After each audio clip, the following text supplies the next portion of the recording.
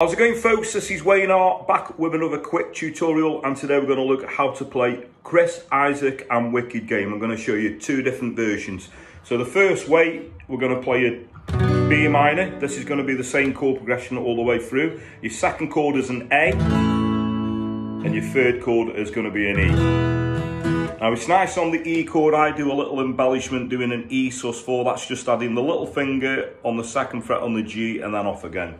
So if we hear that, the strumming pattern all the way through the song will be down, down, up, up, down, up. So what we get, world is on fire, no one can save me but you. Strange what desire can make foolish people do. Okay, and then another version that we can play of this that makes it a lot easier for beginners. We can take a capo, we can put that on the second fret, and the chords would then become an A minor, a G, and a D. And a little embellishment, you can do a D sus4, just adding a little pinky on the third fret on the top E string relative to the capo.